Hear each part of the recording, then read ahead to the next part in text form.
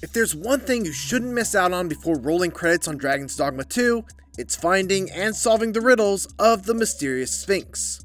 Another dogged adventurer come to take my life. This is a secret best left to discover on your own, but if you've searched high and low and you still haven't found the mythical beast, or you're stuck on solving one of its many riddles, here's everything you need to know.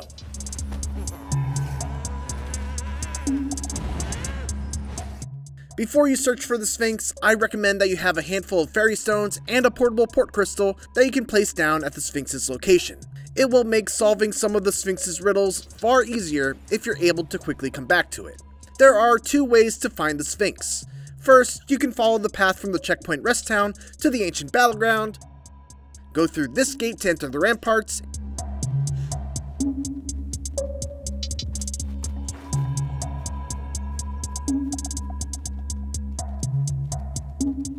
fight this Cyclops,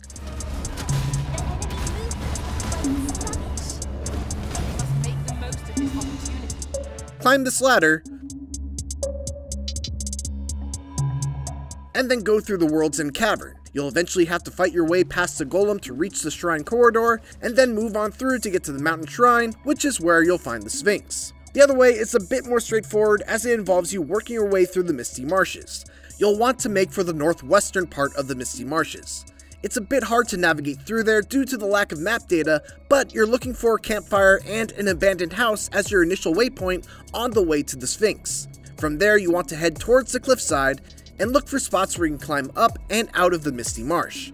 You'll be on a path with a ton of harpies, so ideally you'll have some archers or mages in your party to help deal with them. Eventually you'll climb your way up and reach the mountain shrine.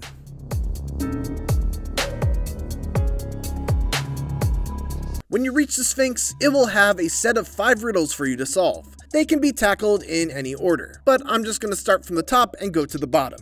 For the Riddle of Eyes, all you have to do is enter the nearby cave, climb up to reach the chest right above the cave's entrance, take the ceiling file, and then deliver it back to the Sphinx. Easy.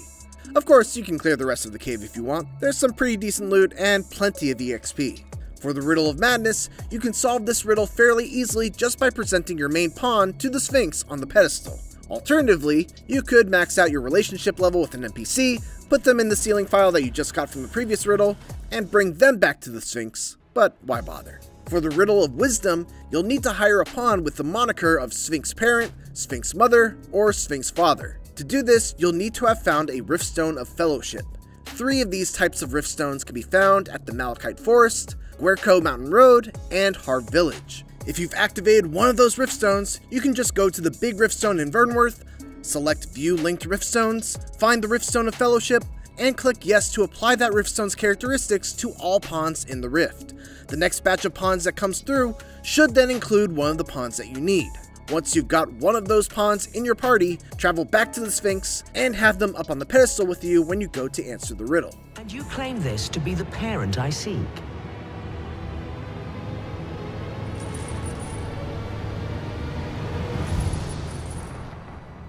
Indeed, you are correct.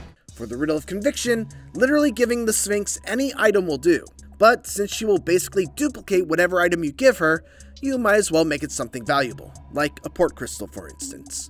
And then finally for the Riddle of Rumination, you'll need to go back to the location of the first Seeker's token you picked up.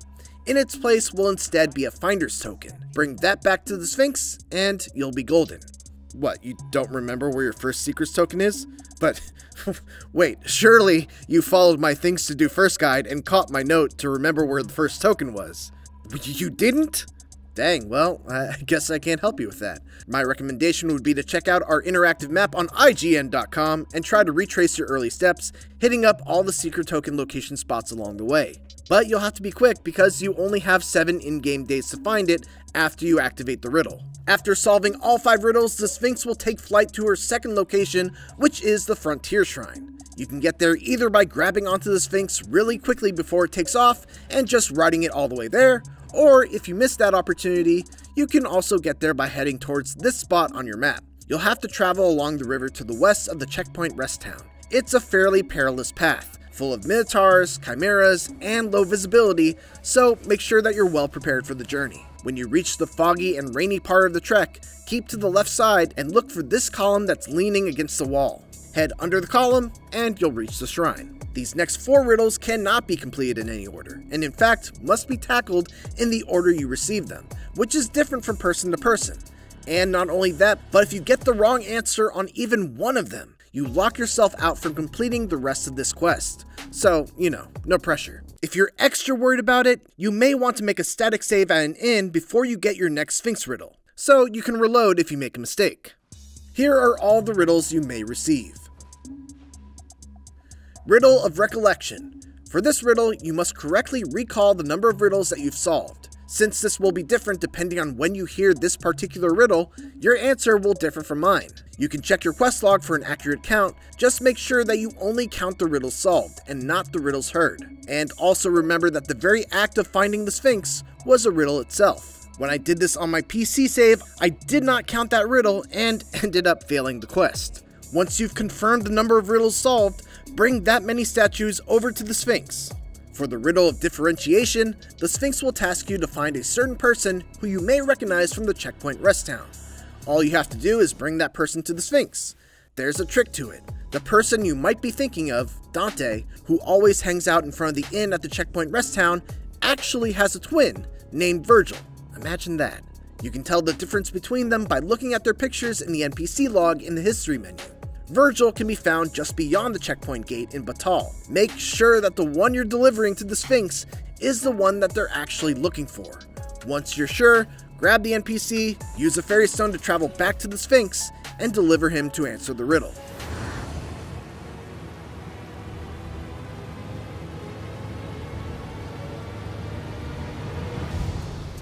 For the Riddle of Futility, you are tasked with delivering a fragile vase to Sir Martis in Batal. The psycho way to do this would be to try to physically carry the vase all the way there. Instead, head to Batal and find Martis in the residential district by the Sphinx mural. Grab him and fairy stone back to the Sphinx, where you can just plop him down right next to the vase without ever touching it. Just a quick note that if you want to fully complete this quest by killing the Sphinx, at this point you should switch to the Archer or Warfare vocations so that you can use the Unmaking arrow to kill the Sphinx before it flies away forever after the last riddle. The Riddle of Contest is perhaps the most straightforward of all the riddles. All you have to do is defeat a guard that the Sphinx will spawn while equipped with the Ring of Derision, which will make all of your attacks do virtually no damage. All you have to do is stun the enemy. Mystic Spearhand's Redoubted Bolt makes this very easy. Pick them up and then yeet them off the edge. Make sure that you unequip the ring afterwards, as the game doesn't do it for you. After collecting the 5th reward, talk to the Sphinx and it will bid you farewell. You can leave it at that and just let the Sphinx fly off, never to be seen again, or you could go for one last reward. Strike it a few times to turn it hostile, and then you'll be locked in battle with it. Fight with it until it attempts to flee, at which point you can use the Unmaking arrow to land a final hit on it.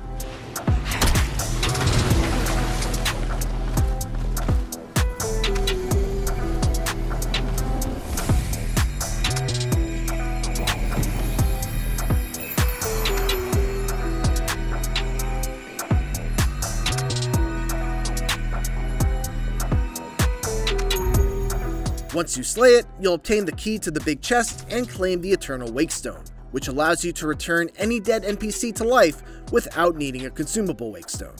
Great if you accidentally triggered Dragon's Plague. And that's everything you need to know about the Sphinx in Dragon's Dogma 2. Thanks for watching, and for more Dragon's Dogma 2, make sure to check out our videos showing how to unlock the vocations, along with our growing wiki on IGN.com, including an interactive map to help you find those secret tokens and golden beetles. And for everything else, keep it here on IGN.